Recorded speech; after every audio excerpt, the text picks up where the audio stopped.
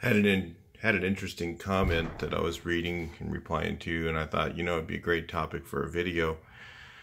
So I'm going to go over what mods to make on your 1600. So let's say you want to build a really reliable stock 1600 engine, and you want something that's just going to be pretty bulletproof for a daily driver.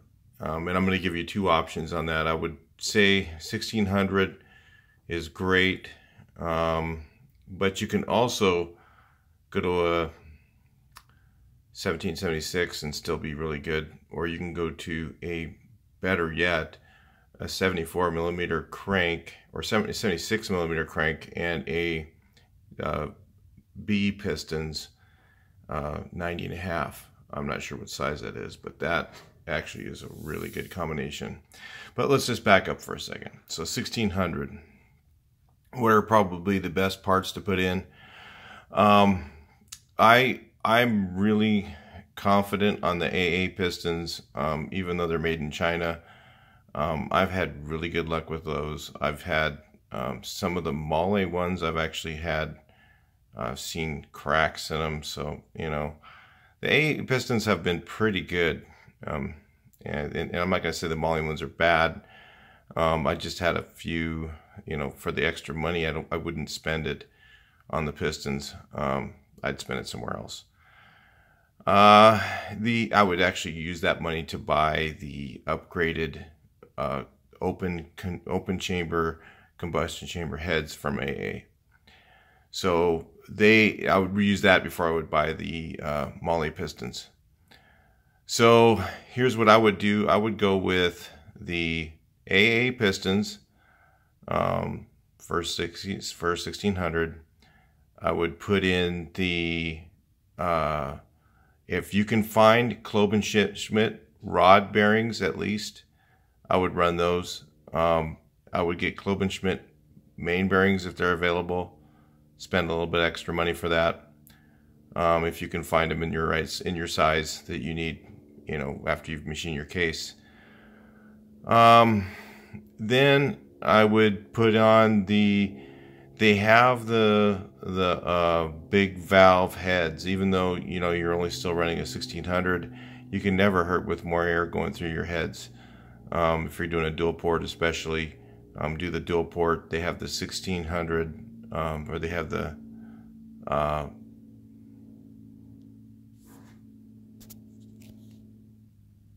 the pretty inexpensive upgraded heads from AA that have more meat around the spark plug holes, and I don't know the part numbers of them, but they also have bigger valves in them, and I would put those on as well. And I would put on the because you're talking about an extra maybe $200 or something like that to put those heads on, put brand new heads on, versus having your old ones machined and try and find a good set. So I would do that. And I mean, myself, I've just always had extra parts laying around, but if I had to buy, and I've done my own head work and stuff like that, but if I had to have them done, I would just probably get the AA ones. And you're going to have to also get those machined in CC, just so you know. They're not going to be bolt-on. You're going to have to do that to them. And the other thing I would do is I would definitely upgrade the cam to an Engel, maybe equivalent. I usually use Engel because everybody knows who they are, but 110 or 100 cam in that engine.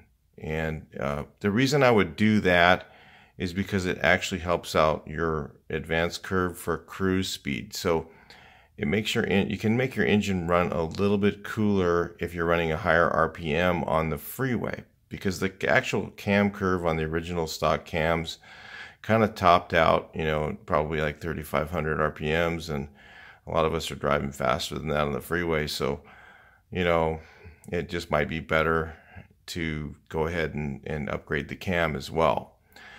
The lifters, I would never put in MP lifters ever in my life, unless you want to have a huge problem and have to take it all apart. The only lifters I use are either scat or German reground. Usually I go with German reground. So, and I think some of I'm not sure if the other cam manufacturers that I think Webcam or somebody makes some decent ones, but I'm not 100% positive on that. I know that scat does. So, I don't know if I've covered everything. Case. These stock cases, as long as you have a dual relief case, are usually okay for a 1600, even if 1776. But anything larger than that, I'm really not liking going to the smaller studs, and and then when you're opening up your case for like 94s, I'm not a real big fan of going anything other than aluminum, because the aluminum has better volumetric efficiency. It's a little heavier, but it also is stronger. I mean, shoot, they put them in aluminum cases are in Porsches. Aluminum cases are in the late model vans. I mean, and they are proven to last longer. So I would, if I'm going to go any bigger than that, I would always go with an aluminum case. So a lot of guys just go with 94s and put a stock magnesium case, and I just don't like to have the studs being that close to the opening. To me, it's a disaster waiting to happen. Not that it always happens. A lot of times it works fine, but I just don't like that. I'd rather do it the stronger way.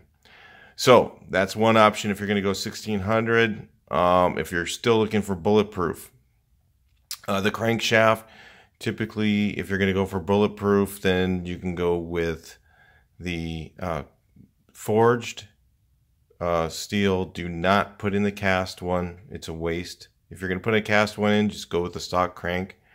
On a 1600, you can use a stock crank. They work fine. But if you want it to last a little bit longer, go with the counterweighted forged steel. But now, this is where I kind of draw the line. As I go, look, if you're going to go with the counterweighted forged steel crank, all right? If you're going to go with the counterweighted forged steel crank, why not go to a 76? Now you've only got to do a little bit of machine work. You can still run the same case. You got to do just a little bit of clearancing in the case to get the crankshaft to clear. It's a very small amount of work to do to the case. You're not going to compromise the case much. And then you run a 76. And if you're going to go with the 76, then you go with the 9.5 pistons. So then you'll get quite a bit more torque out of your engine. And you'll still be seriously in the reliable zone.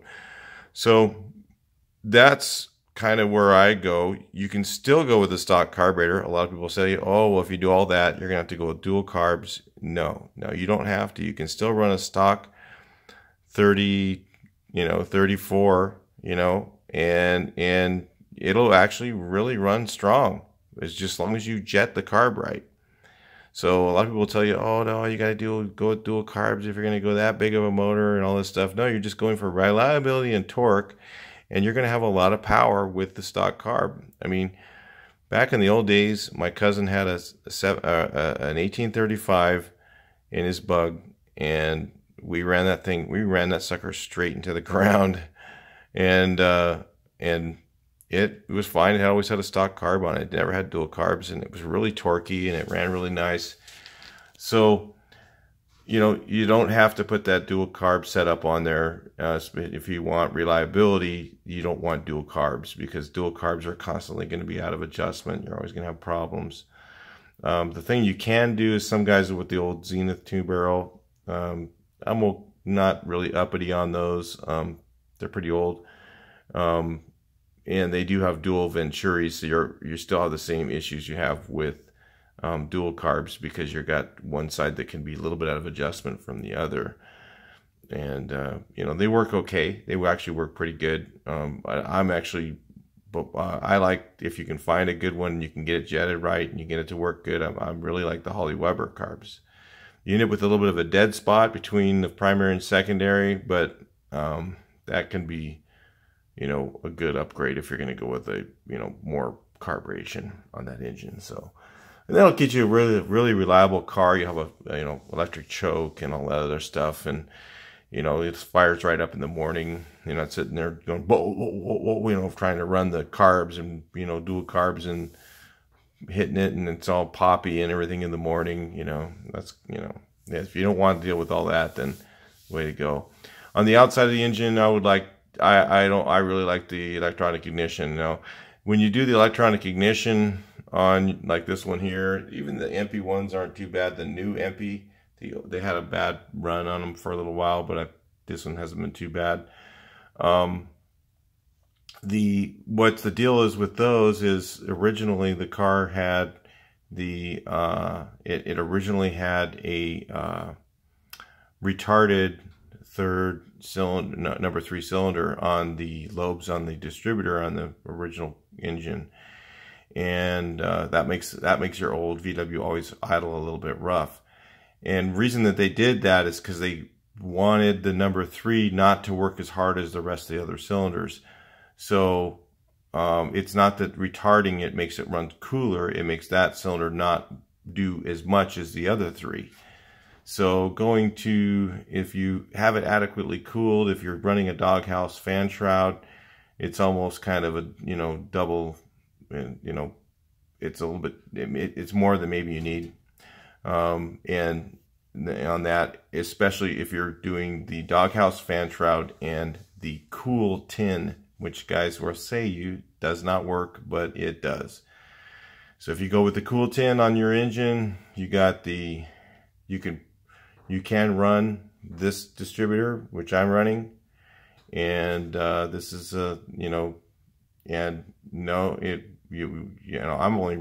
not even running a doghouse on this thing, and it doesn't run hot because I have the cool tin on there, and I have a really oversized cam. So putting the oversized cam in sometimes can bring more air through your heads, more air and fuel mixture through your heads, and actually make your engine run a little bit cooler. So those things can help. People think, oh, a big cam is going to make it run hotter. Not necessarily if you have it jetted correctly. So anyway, that's just a couple things on running a stock 1600. If you guys are going to run a stock 1600, or if you want to just do a really super reliable stock looking engine, some of the things you can look into to make that work out for you. So I'll talk to you guys in the next video. Please like, share, and subscribe.